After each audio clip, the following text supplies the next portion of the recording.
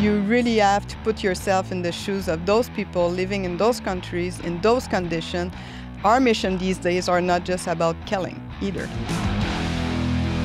Hi, this is Captain Adam Morton with the Canadian Army Podcast. Today, we're going to be talking about the Peace Support Training Center, or PSTC, and the training opportunities that it brings to the Canadian Armed Forces. With me today in Kingston is Lieutenant Colonel Véronique Gervais, who is the Commandant of the school. Ma'am, welcome to the podcast. Oh, thank you. So, tell us a little bit about yourself.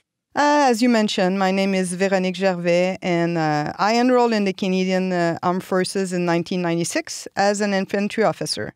I graduated from the Royal Military College in 2001 with a degree in French literature, and then I joined the ranks of Le 2e Bataillon Royal 22e Régiment, the 22, as it's known in English.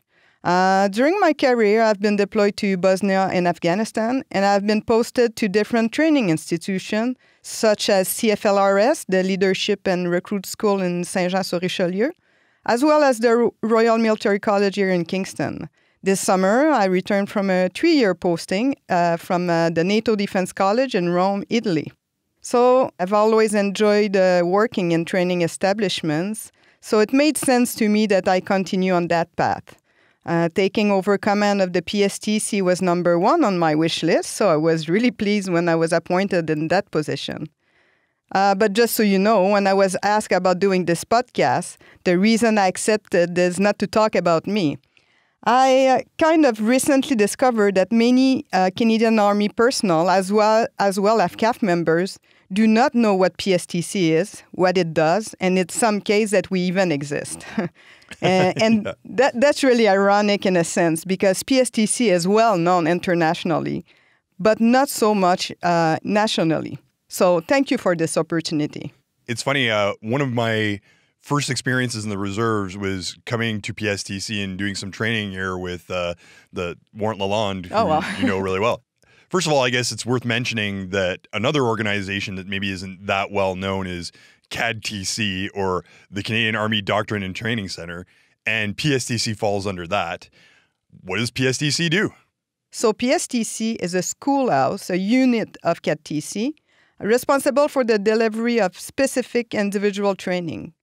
Each year, we train around 1,000 members of the CAF, of other Government of Canada departments, and foreign military personnel, either here at the center in Kingston or at other locations within Canada and even internationally. And during the past 15 years, we have also evolved as the Canadian Army Centre of Excellence for Information Operation, what we call InfoOps. And we provide baseline courses on civil-military cooperation, which we call CIMIC, and psychological operations, PSYOPs. We currently deliver 6 different courses on those topics, 1 on InfoOps, 2 on CIMIC, and 3 on PSYOPs. How did PSTC come to be? How was a need identified for the school, and then how did it all come together? In 1996, PSTC was created as just a small training center of 8 people. And their mandate was to provide basic deployment training for all personnel who did not belong to a formation, those who did not have access to specific training facilities. So the majority of PSTC original clients, if I can say, came from the Ottawa region and other HQs across the country. So in 2 years after, in 1998, after conducting training to prepare those members for United Nations mission at that time across the globe, we received our first accreditation from the UN. In 2000, that's not long ago, only 20 years ago, we became an official unit within the Canadian Armed Forces. So right now, we're currently in our 24th year of operation, which is pretty young for a unit. Yeah, and doing some pretty interesting stuff too. So speaking of pre-deployment training, I think of the conversations I have with soldiers and sometimes my own feelings on pre-deployment training. You know, some people are like, why am I doing all this extra training when I have already done training? That's why I am, what I do.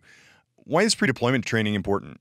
Well, because it gets you really ready for the type of mission you're going to. So yes, you're trained, but you're trained for a generic purpose or in your specific trade. And here we deliver different type of pre-deployment training. So there's the individual pre-deployment training, what we call here IPT. So this one is designed to really prepare selected CAF personnel for overseas mission. So members come here, they have been trained in their trade, but they still need a detailed refresher on like tactical skills and specific approach to the mission in which they will take part of. So what we do is we dust off their basic soldier skills and we get them back into a comfortable position so they feel confident and ready to deploy. So on our last course, we had people preparing for deployments to Mali, Congo, and Sudan. So this is not something you train for at your normal unit. Right. So the training touches on diverse topics such as combat first aid, which is not only for combat situation, I must say, but it focuses on the dangerous everyday life in the developing world. Other examples of things that we teach on this training are explosive threats and IED awareness, preventative medicine, convoy drills, foreign weapon, human rights awareness, and so on. So candidates will also receive up-to-date information on the in-country health, personal safety, cultural and political awareness, that type of training. So another type of training that we deliver, it's called SFCB, which stands for Security Force Capacity Building. So it consists of those activities that seek to build the capabilities of other security forces. As an example, we train our CAF member deployed in Ukraine, Iraq, Jordan, and Lebanon on this subject, which deal with, again, a wide range of topics from effective employment of a language assistant, working with an interpreter, pretty much, negotiation technique, teaching within another culture, and diversity management, just to name a few. And we also deliver two other types of pre-deployment training, one for civilian from other government department, which is called the Hazardous Environment Training. Everybody calls it HET. And also our UN-accredited course, the UNMAN, United Nations Military Expert on Mission. So just for this course alone, since 2018, the international commitment has been such that we've seen students and instructors from 7 different countries, like Ukraine, Peru, Switzerland, and Malaysia. I find it interesting that you talked about cultural training, because that's, again, I think part of my training here was a one-day kind of cultural training brief. And it really makes you realize that people don't think the way that I do necessarily. They talk about the importance of time for some cultures versus other cultures and a bunch of other factors. What are some of the challenges with cultural training, especially when you're talking about international operations in Iraq and then Mali, very different environments? What are the challenges there? Often when we talk about deployment in other country, people just think about like the physical danger, the unpredictability of some area where our soldiers are deployed to. But I believe that on the cognitive side, one of the hardest things to prepare for is to avoid the use of the Canadian lens to influence our perception. It's to try to see things through the lenses of the nation you're dealing with. Understanding their needs, how they perceive themselves, the situation they are in. And this is extremely hard, but it's normal that it's hard because we all have our normal biases, our own personal experiences that shape our vision of things. And, you can read as much as you want to prepare yourself for those deployments, and I strongly encourage that effort. But you also have to go in those countries with an open mind. You cannot take anything for granted or assume things because you'll be surprised. One simple action can be interpreted in a whole different manner. That's an interesting point, and I'm sure there's probably some combat arms soldier out there. I'm a combat arms guy, so I'm not saying this in a negative way, but there's probably a soldier out there thinking to himself right now, I'm a combat arms guy. I have a specific job out there. Why do I care how other people think?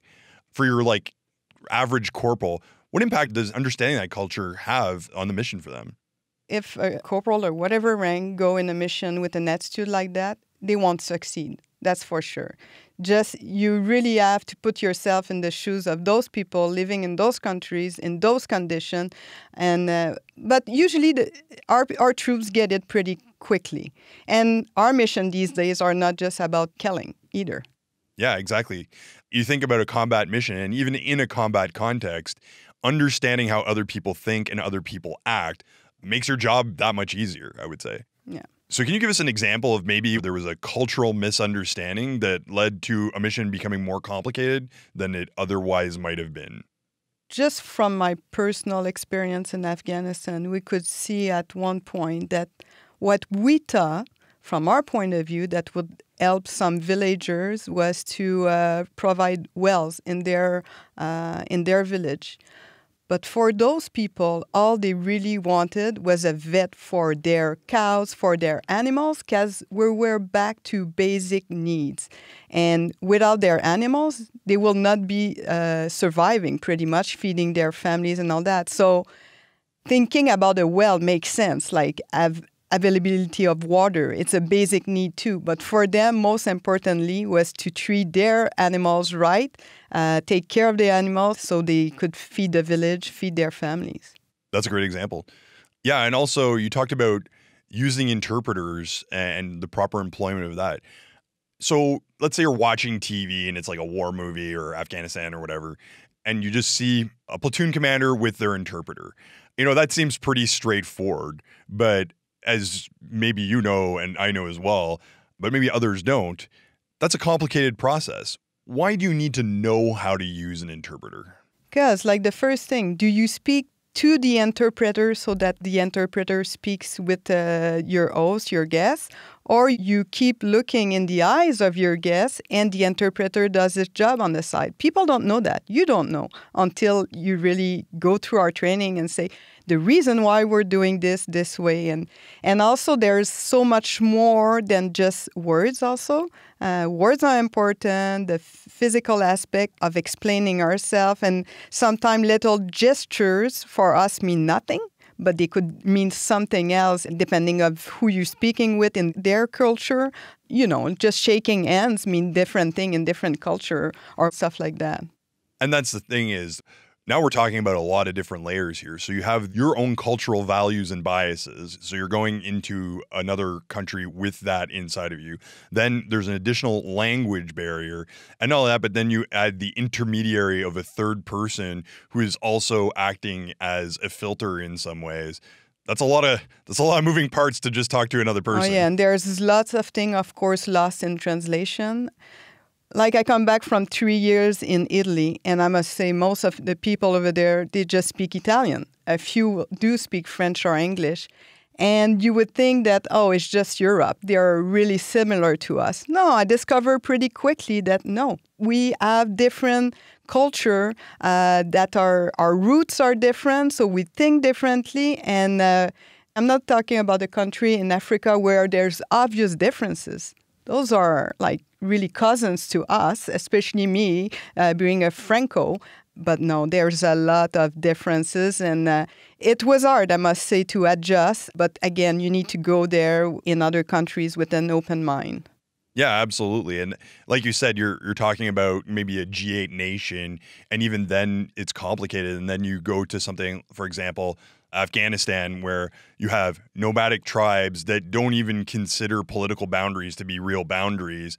And yet in our minds, that's a thing, that's real. But for them, it doesn't exist. And that's just a very small thing that in terms of military operations can be a huge challenge to overcome. Oh, it plays a factor. And that's why we give all those courses so people take in consideration those things when they do plan operations. It's not just about the kinetic effects. That's right. All right. I think that pretty much covers everything we need to cover here. Is there anything else you wanted to add? Yes, of course. Thanks for giving me the floor for that. So we do have an open invitation to members who have completed their pre-deployment training here at PSTC. We want them to return after their deployment and pass on all the information, the experience that they gather from their mission to other deploying members. As well, as a training institution, we're lucky to have extremely knowledgeable staff. But It's a plug here. But we also have several reserve employment opportunities, what guys call RIOs in the military language, available for a reserve force. And we're always looking for motivated NCOs and officer instructors to join our team. And finally, if I may, in these COVID times when more people are working from home, I want to highlight an opportunity for any CAF member who might want to do some professional development or learning something different. So PSTC is a partner of POTI, the Peace Operation Training Institute, which provides e-learning at no cost on multiple subjects, such as Introduction to the UN System, different courses on women, peace and security agenda, child protection, leading in peace support operation, just to name a few. So it's free, and you can earn individual certificates. So you can find the link to our PSTC e-learning platform directly on our PSTC page. All right, so check it out on Google, do your Google searches, or talk to your chain of command, and they will help you get in touch with the Commandant of PSTC to do that professional development. Thanks so much for coming on the podcast, ma'am. No problem. Thanks for the invite. That was Lieutenant Colonel Véronique Gervais, Commandant of PSTC. I'm Captain Adam Morton. Don't forget to subscribe and check out our back catalog of episodes. There's a lot of good stuff in there. And as usual, stay frosty.